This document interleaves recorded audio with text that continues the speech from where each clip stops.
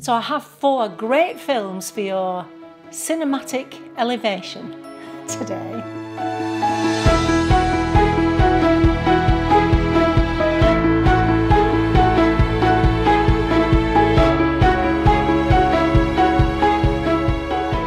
Hi, my name's Christine L. Conroy.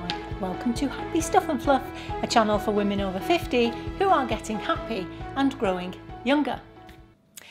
So I have some great fluff for you today, and I'm sticking to the theme of last week really, where a film and strengths, because last week I recommended that you watch the Brené Brown, A Call to Courage, which lots of you did and have already emailed me about how much you enjoyed it. So if you haven't watched that, go back. I'll leave a link here and watch that. But I do have 4 fantastic films for you.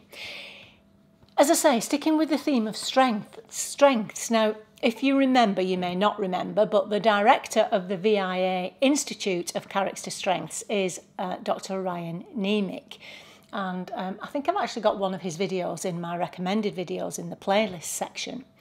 So yeah, he's the director of the Institute on Character Strengths. And for the last 10 years, he's compiled a list for his Positive Psychology Movie Awards, and he's written a book. I think it's called Positive Psychology at the Movies. I've left a link on one of the other videos about that. I'll leave it down below again. But he combs through the most, well, not just the most popular films, but some of the more obscure ones too, to choose films with important positive psychology themes, or what he calls just for your cinematic elevation. Now, by that he's talking about how films can create a stronger society and not only make us feel good, but also help us to be better people. So what a task that is to comb through and watch all of these films. But he's come up with, I think there are about 20 or 21 in the 2018 awards, and I'll leave the list below, but I've chosen 4 of them. Now, feel good in terms of happy, clappy type movies is not quite right. It's a little bit misleading, that, because the first one that won the award for morality, I spent the whole time sobbing through it. But don't let that put you off, because I think I may have mentioned I can cry at 2-minute advertisements. So yeah, don't go by that. You probably will need the tissues though. It's called The Children Act, and it's an important film that offers a variety of moral dilemmas. So it's a good film to get you talking or thinking. And one dilemma surrounds the judge, who is played by the lovely, fabulous Emma Thompson, who is racing against the clock to determine the fate of a Jehovah's Witness teenage boy. Now, I'm guessing you can imagine what I'm going to say next. So he needs a life-saving blood transfusion. And this dilemma stretches her life and her already fractured marriage to breaking point.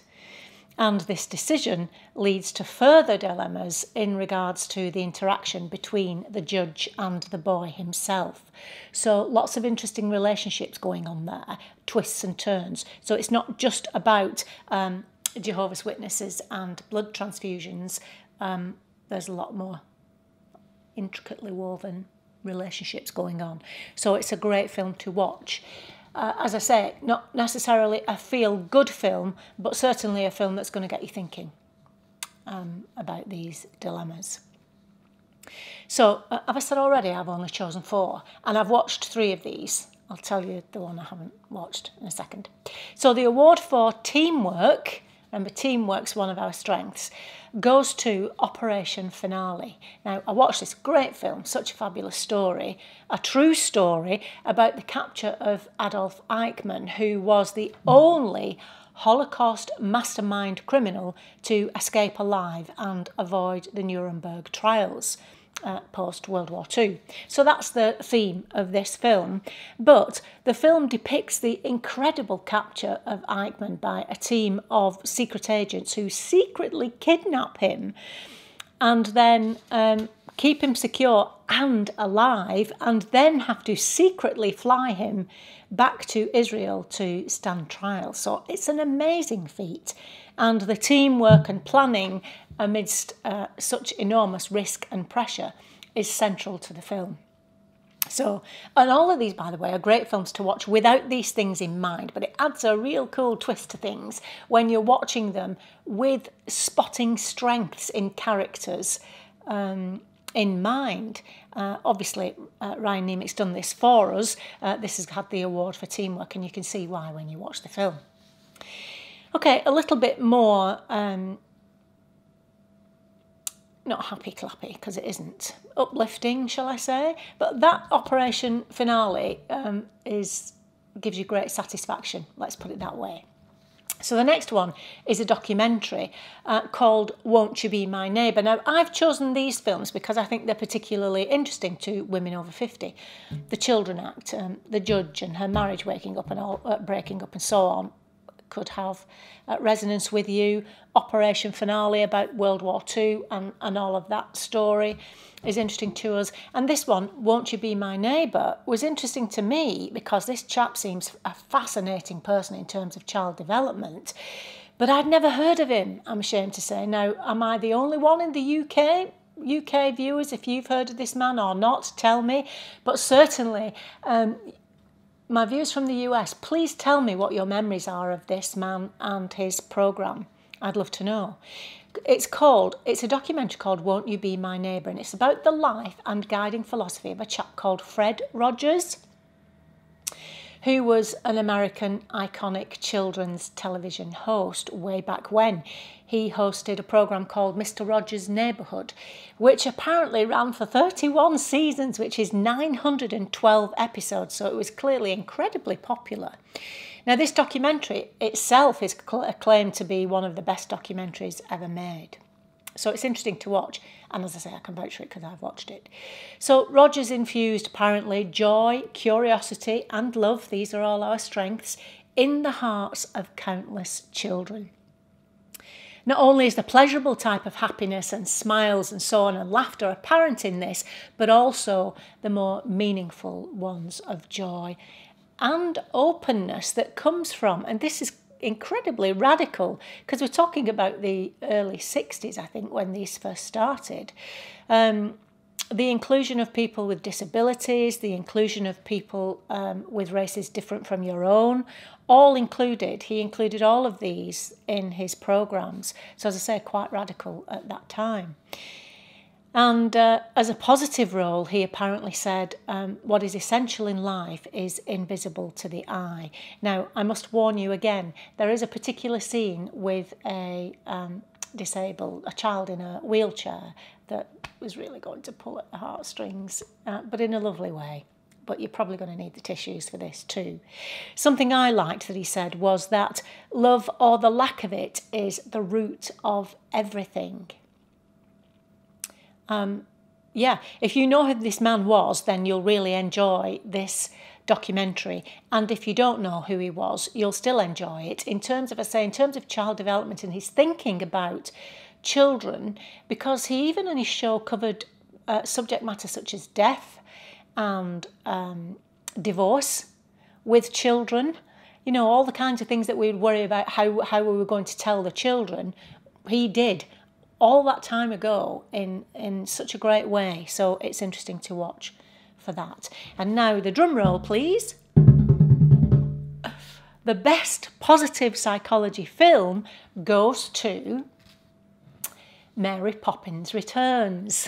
Now, I didn't go to watch this on purpose because I have fond memories of Mary Poppins, and I wanted to listen to the reviews first because I didn't, I want to preserve those memories of my Mary Poppins.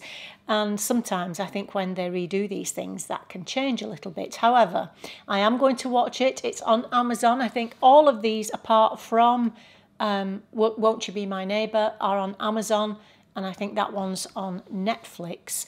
So I'm going to watch Mary Poppins Return because Ryan says that there are a wide range of positive and uplifting messages in this film, in the lyrics of the songs and the central storyline, with core themes including the importance of having an optimistic mindset. We've talked about that on Happy Stuff and Fluff.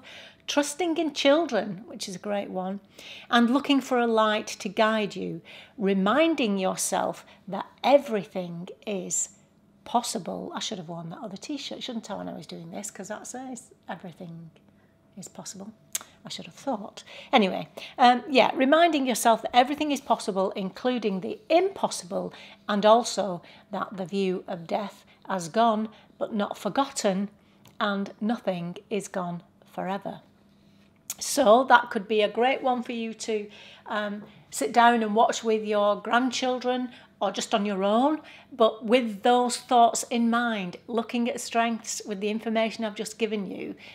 So even if you've watched all of these films or only some of these films, watch them again with a different eye, looking at strengths, and see if you can pull anything out. I hope you enjoy them. I enjoyed them all for different reasons, and as I say, there are some 20 or 21, so I will leave the list to that down below. Okay, so that's it for a while for films about films. And yeah, I'll see you next time. Let me know, as usual, what you thought about all of those things, but especially you guys from the US, if you know Fred Rogers and remember his programmes, please tell me about them in the comments box. I'd look forward to that. Okay, until the next time, remember that on the Happy Stuff and Fluff, we are getting happy and growing younger. See you next time. Bye-bye.